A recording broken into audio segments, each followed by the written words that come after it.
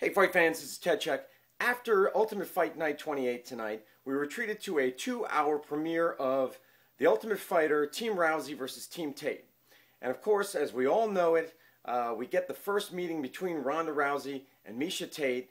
And I mean, we've seen clips of this already, but Ronda Rousey's in there kind of wandering around the TUF studio.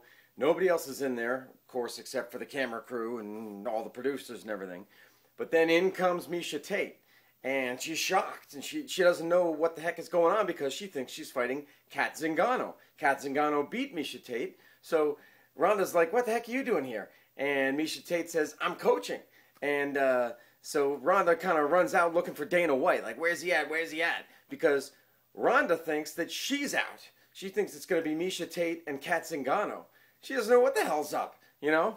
And so then Dana White explains to her, hey, Cat Zingano is in surgery as we're speaking here because she blew out her knee. So it's going to be Team Rousey versus Team Tate.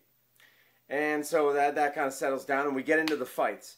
We're going to have 16 fights. We had 8 women's fights and then 8 men's fights, and they kind of mixed them in and all that kind of stuff. And it was great. I mean, you know, we get a little bit of the background of the fighters, and come to find out, you know, a lot of the women have been around for a long time, like Tara LaRosa, like Shayna Baszler,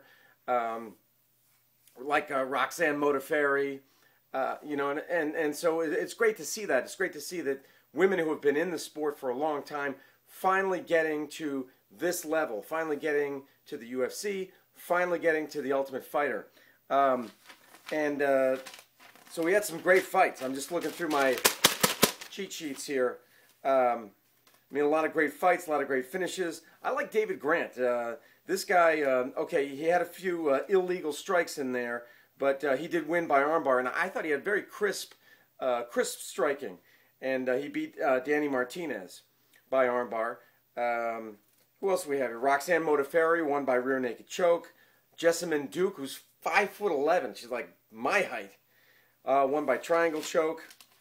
Tim Gorman, I can tell this guy already is going to be, this guy I think, yeah, he's going to be the problem. A little 5'4" Tim Gorman claims that he doesn't know who Miesha Tate is, and she picked him on her team. Guy's going to be a problem. Juliana Pena looked great.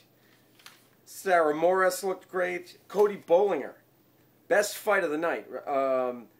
Rafael de Freitas versus Cody Bollinger, who won by knockout. But wow, what a great fight!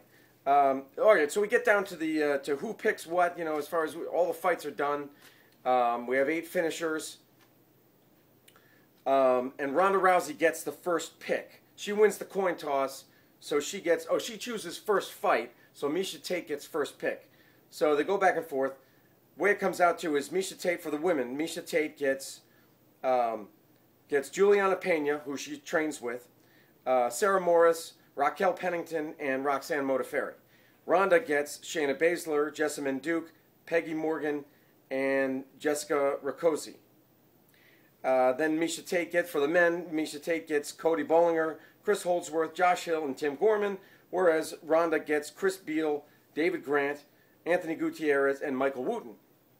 And then for the first fight, that goes to Ronda. She gets, right off the bat, she picks Shayna Baszler, her person, her fighter, versus Juliana Pena, which is Miesha Tate's #1 fighter for the women. So you can see that Ronda Rousey is, her strategy is she's going to take out Miesha's best person right off the bat, or at least hope to take Miesha Tate's best female fighter out right off the bat.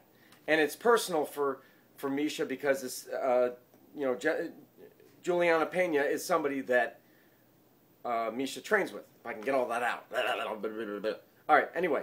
So, right off the bat, I mean, the rivalry is back. The rivalry is going to be heated. We see scenes from the next shows, and, you know, Ronda's crying, and you know, people are yelling, and it's going to get crazy. It's going to get crazy. And I can't wait. So it was a great 2-hour show. Sorry if this video went a little bit longer than usual, but I had to cram all that in. It was 2 hours, action-packed. And so tell me what you thought of it. Leave your comments down below. Subscribe down below. That's it. Take care. See you next time.